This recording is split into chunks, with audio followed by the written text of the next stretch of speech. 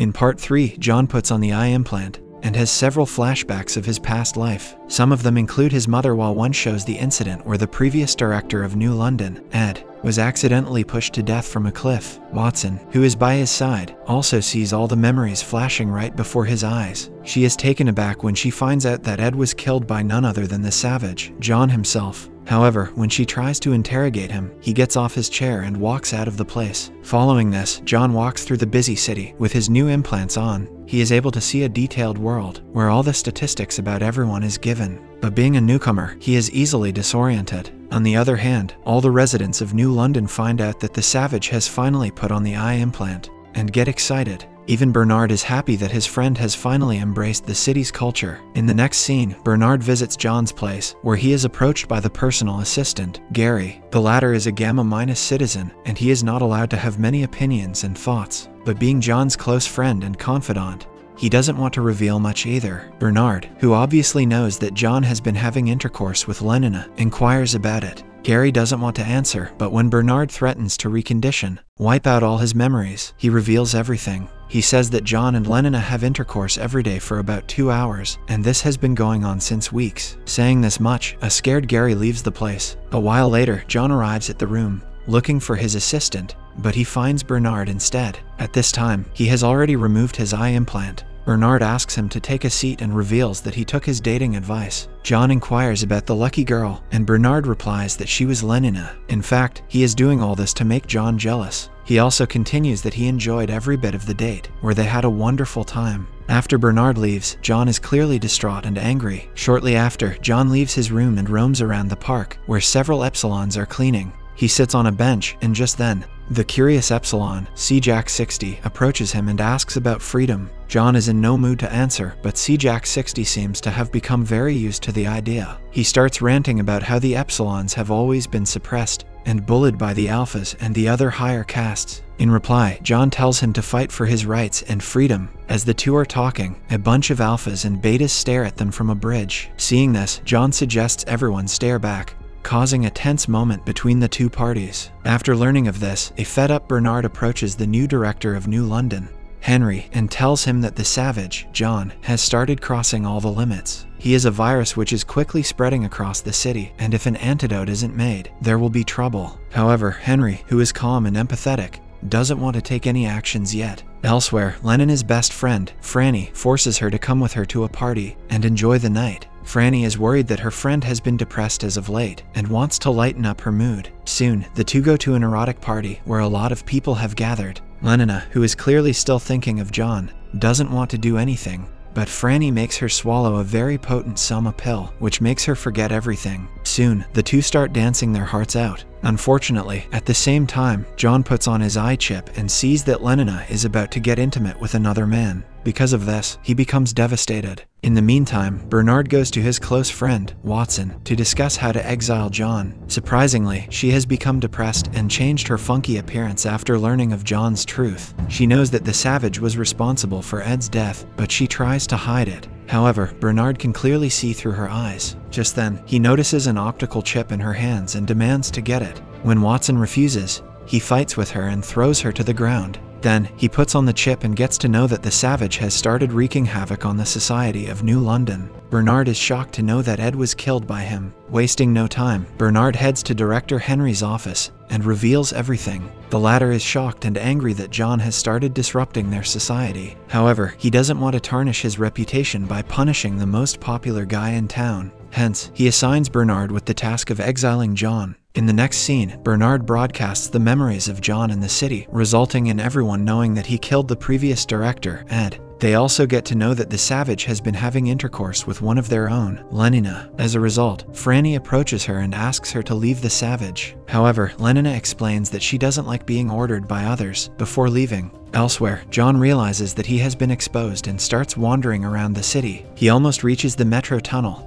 but just then, Bernard arrives with an army of Epsilons to arrest him. However, when the Alpha Plus orders the Epsilons to apprehend the criminal, they refuse. Instead, they escort him out of the place safely. This shows that CJack60 and the other Epsilons have become tired of living a disgusting life, where they are ruled and tortured by the Alphas and Betas. After a while, as the new director, Henry, is wandering around the local park, he sees some leaves lying on the ground. Enraged, he orders some Epsilons to clean it up, but instead, they kill him, implying that the revolution has begun. Later, Mustaphamond and Bernard catch up in an emergency meeting and discuss the death of Henry. Bernard assumes that it was just another accident that has been happening as of later. He thinks so because Epsilons are regarded as completely harmless and opinionless. However, Mustaphamond knows that the truth is very different. She then ends the meeting, but not before appointing Bernard as the new director of New London. Meanwhile, Lenina has returned to work, where everyone has started despising her. One of her colleagues berates her for turning against Franny for the Savage. Here, we also get to know that Franny has decided to get reconditioned, as she doesn't want to keep living with the guilt of losing her best friend. After the recondition, she will be a completely different person, with very little remorse and guilt. As Lenina and her colleague are arguing, Bernard suddenly calls her via the iChip, but she completely ignores him. When he keeps calling, she angrily takes out the Indra chip and breaks it. After a while, Bernard eventually runs into her and reveals that Henry has died. He also mentions that John is a barbaric savage who has already started changing the lives of people for the worse here. However, Lenina, who is still in love with John, ignores everything and leaves. Elsewhere, at the Epsilon's department, a depressed John talks about how his love, Lenina, has betrayed him for several men. But despite this, he wants to go up and find her so that they can eventually leave New London and settle in a faraway land where rules don't exist. However, as he is about to leave, C-Jack 60 stops him, claiming that he has become a criminal in this city and that if he ventures out, he will be apprehended instantly. Hence, C-Jack 60 and the other Epsilons volunteer to go upstairs and retrieve Lenina for him. At the same time, Lenina is approached by a now modified and cruel Franny, who zaps her using a taser and takes her away. Simultaneously, the new director of New London is briefing the top Alpha Pluses and other leaders of the place to be vigilant and combat against the burning problem in the city, the Savage John. He wants everyone to find every corner of the city until they can find him. But unfortunately, before the search can begin, the evil Epsilons reach the underground room where the Soma pills are manufactured and destroy all the machinery. As a result, people are deprived of the addictive pills, which soon causes chaos in the city. People start going crazy after being deprived of their favorite pill, and many of them even fight for the last ones that are remaining. In short, the city of New London is slowly turning into savage lands, where everyone is driven by greed, hunger, and power. Taking advantage of the unrest, the Epsilons arrive upstairs and start looking for Lenina. John is also there, but when an Alpha tries to stop him, the Epsilons kill him. Soon, the army of Epsilons start wreaking havoc across the city. Using their sharp tools and equipment, they kill all the high-ranking officials that come in their way. John begs them to stop, but C-Jack 60 and the others don't listen. For them, freedom means the destruction of other people. After a while, C-Jack 60 approaches Bernard in his office and tries to kill him.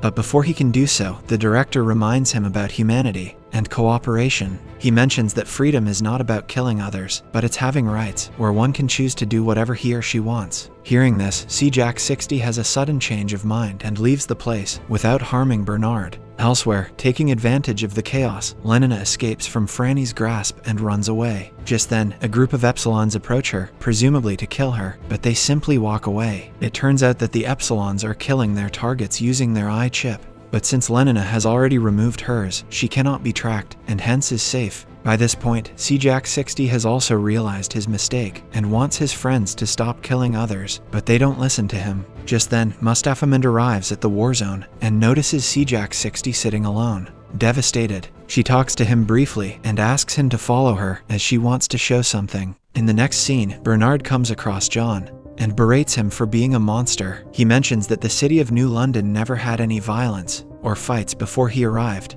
but now it has turned into a literal war zone. He also calls John by other names like Maniac and Psycho. John, who knows that it's his mistake, doesn't say a word and simply listens to it. Just then, Lenina also arrives there and angrily tells John that he has ruined everything. He has turned the Epsilons into crazy people who are not hell-bent on destroying the city. John tries to explain that he didn't mean it, but Lenina is having none of it. In the meantime, Mustaphamond takes C-Jack 60 to a mysterious room and reveals that New London was designed by her and 6 other people who wanted a society where there was no violence, discrimination, or hate. They are the real Indras who constantly monitor the whole city and make sure that there is no problem. However, with the arrival of the Savage, everything changed. Now, she wants to shut down the whole project so that the remaining people in New London can be saved from the Epsilon monster. If she pulls the plug on the project, all the Indra chips will stop functioning, and hence, the Epsilons will stop killing. But for that, they will have to kill all the 6 people who are connected to the Indra. Mustafaman takes down the 6 other people, while CJack-60 kills the 7th one, who is revealed to be none other than his past self, who is an intelligent being. And as soon as he does so, the Epsilons in New London lose their memory and stop killing the innocent people. But there are also consequences. The barrier which was separating the Savages from the people of New London has been turned off. Now, anyone can enter the place without any problems. In the next scene, Bernard wakes up near the same cliff where Ed died previously. He finds a golden box nearby, which has something special in it. Soon, he is joined by Watson, and the two decide to leave New London once and for all. They eventually reach Savage Lands, where the leader of the cult group, Sheila, prepares to kill them. However, before she can do so, Bernard shows the mystery golden box, and she allows the two to get in her car. In the final scene, we see that John has started living in the farms of New London, where he can grow crops, catch fish, and do whatever he wants. We also get to know that the city has been completely evacuated, as there is no law and order there anymore. The once sprawling city has now been overrun by dense vegetation. The series ends as John has his dinner alone in his new home, while Lenina stares at him from far away. Subscribe to see more videos like this, turn on the notifications, and leave a like to help the channel out. Thanks for watching.